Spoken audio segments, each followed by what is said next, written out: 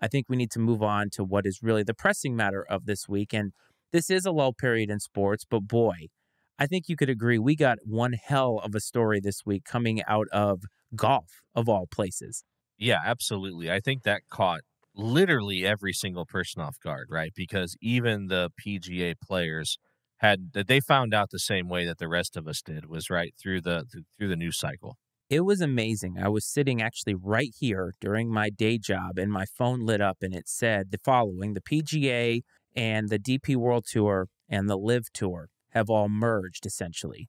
And there's so many layers to this, but I think the connection here to this and the next story we're going to talk about is the Saudi government. Now, I would say probably for the last few years, I can't remember exactly what year that reporter was killed by the Saudi government, or quote unquote allegedly, as people would like to say.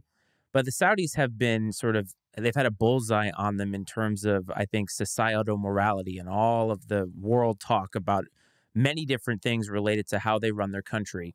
One thing their country has a lot of is what people like to call fuck you money. They certainly have a lot of it. And they have started to dabble and invest in other parts of the world. And sports has been a place that they've really been focusing on. And this LIV Tour came out of the PGA having a lot of players and a lot of prominent players talking about the fact that really they had a monopoly and that players weren't getting paid enough for what they were putting out for the PGA.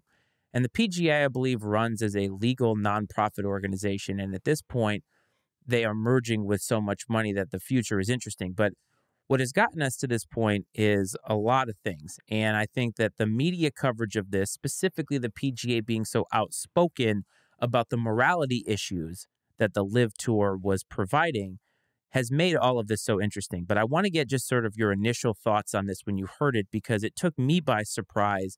But there's so many layers to it that we haven't even gotten close to scratching the surface on it. But just your initial thoughts when you heard the news. Well, first of all, I felt bad for those players in the PGA that were very loyal and outspoken in favor of the PGA and standing by them throughout all this. I really think they probably believed that they were just going to have to weather the storm and that the PGA would ultimately prevail. Now, granted, what are we, a year? We're just a year into it, right? It was, I think. So obviously the PGA saw the writing on the wall and felt there wasn't a path to do that. So I did feel bad for like the Rory McIlroys of the world. And you can take Tiger Woods out of the equation. That guy is going to get his bag either way. But like the Rorys of the world and people like that who turn the money down to stay in the PGA for a lot of moral reasons, for the most part. And yeah, there's tons of human rights issues we can talk about when it comes to the Saudi government. One that sticks out in my mind, which of course I can't recall if this was. You know what? I know for a fact I'm wrong, so I'm just going to move on. Anyways, plenty of human rights issues within the Saudi government that we can point a finger at. The problem I have with people as a whole having this big uprising about this specific issue in regards to Saudi government is those very people who are fired up about this.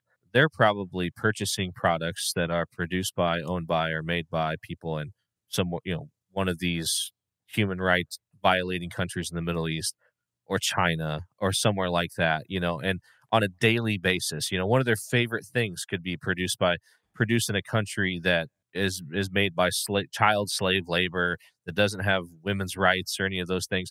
But this is the hill they're going to die on, is this specific situation. And I think that's kind of silly. And I think that's something that as a whole, as a country, that we do. And we're very hypocritical in that way, as we pick and choose the things we want to be offended by or take the moral high ground on.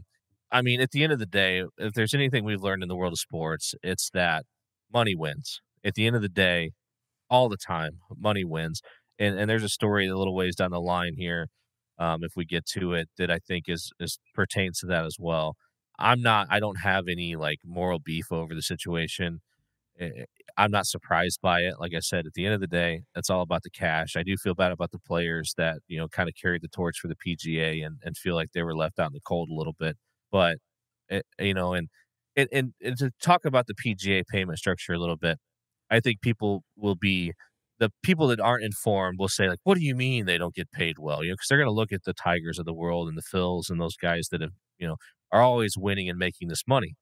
What people don't realize is these guys, for the most part, are on the hook to pay their own way to these tournaments, transportation, entry fees, everything else. And if you don't make the cut, you get nothing. Like that zero. You don't get a thing. Now, sure, you might have a sponsor, you don't pay for your clubs, this and that, but like you're talking about paying, to travel across the country to play for 2 days and all the expenses associated with that. You got to pay a caddy. And if you don't make the cut, you walk away with zero. Now, if you can get yourself up into the top 10 or 20 once or twice a year, you're probably covered as far as just living expenses and living comfortably. That's not a given by any means. These top tier players, like they are the exception. Think about I don't know what we would call him, the lunch pail golfer, right? The guy that's grinding his way weekend to weekend, just trying to make ends meet and trying to make it. Now, is life going to improve for that guy under this merger? I don't know. I don't know the details. I hope so. I mean, I think it's a fair argument to poke some holes in the pay structure of the PGA.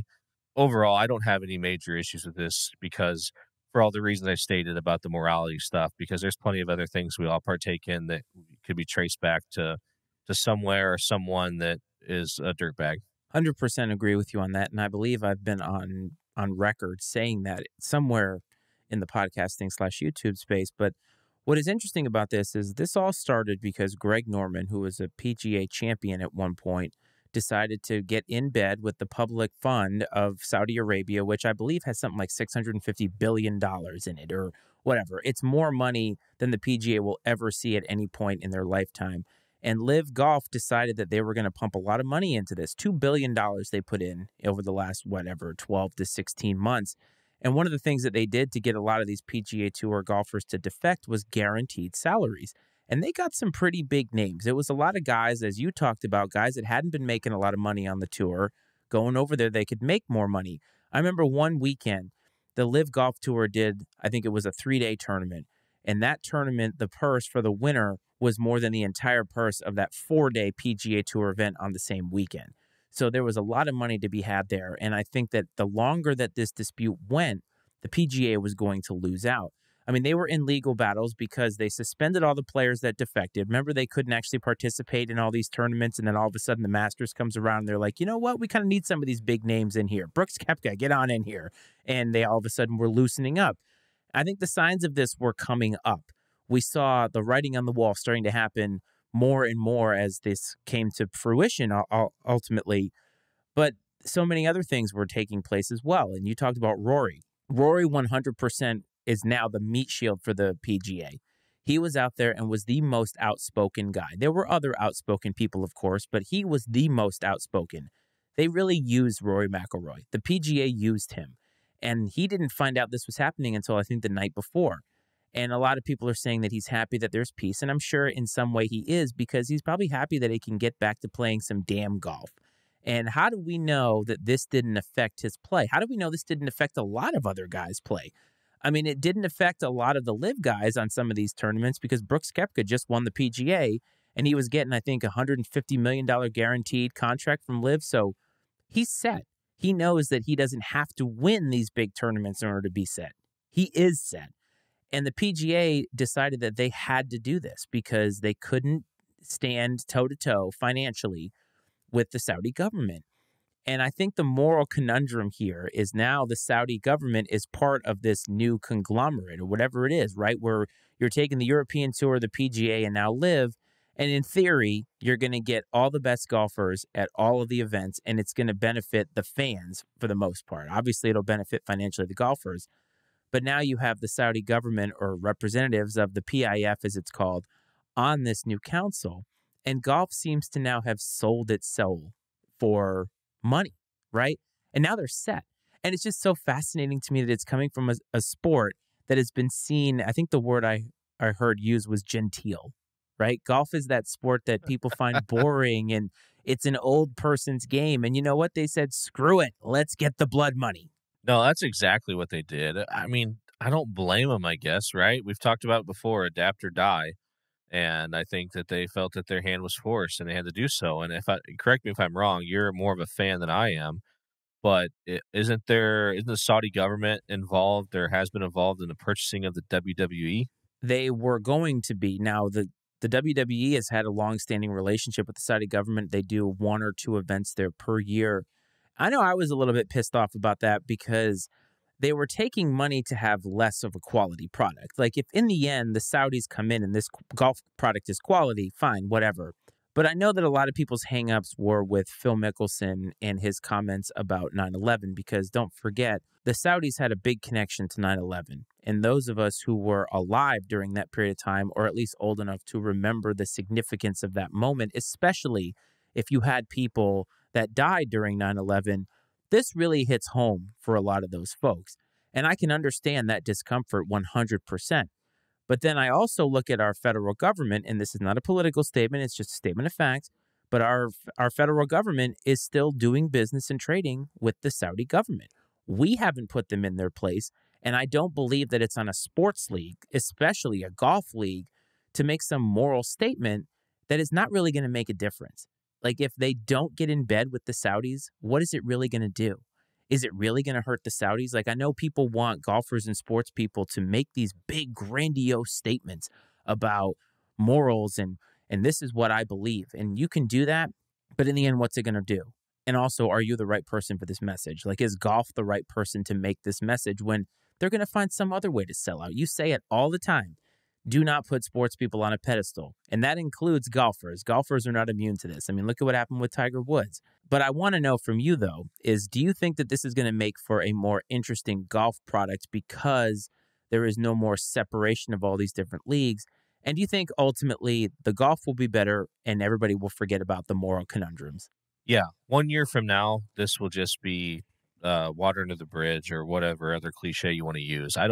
I think it's great for us as fans. The tournaments are going to be better because you have all the best players together, as you already said, and that's really what I think everyone wants. I think that's even what the players really want at the end of the day. Is they want to feel like if they win a tournament that they beat the best guys. They don't want to be like, well, you won the PGA, but Phil wasn't there and Brooks wasn't there and DJ wasn't there. They don't want that shit hanging over their heads. Anyone who's ever played anything, right? We're all competitive in some way. And when you win, it's nice to win, but it means more when you beat the best and the best guys were there. So at the end of the day, this is going to be, I think that's what's best for the sport. I understand people's feelings are hurt over it. And I'm not saying you're wrong if you have a problem with it. I understand and completely respect all of the nuance to this and the reasons you could have a problem with it. It doesn't surprise me. It's what I feel like they had to do to save the PGA in a lot of ways. And I think moving forward, it's just going to be business as usual, and we'll never know the difference when it's all said and done. Yeah, I think a year from now, I just wrote that down, by the way, so we can revisit this year. We have a couple of these now. 2 years from now, we're going to be visiting something else, or we're going to be visiting Nikola Jokic and whether he's a failure. And a year from now, we're going to be asking and taking the pulse of whether people remember this. But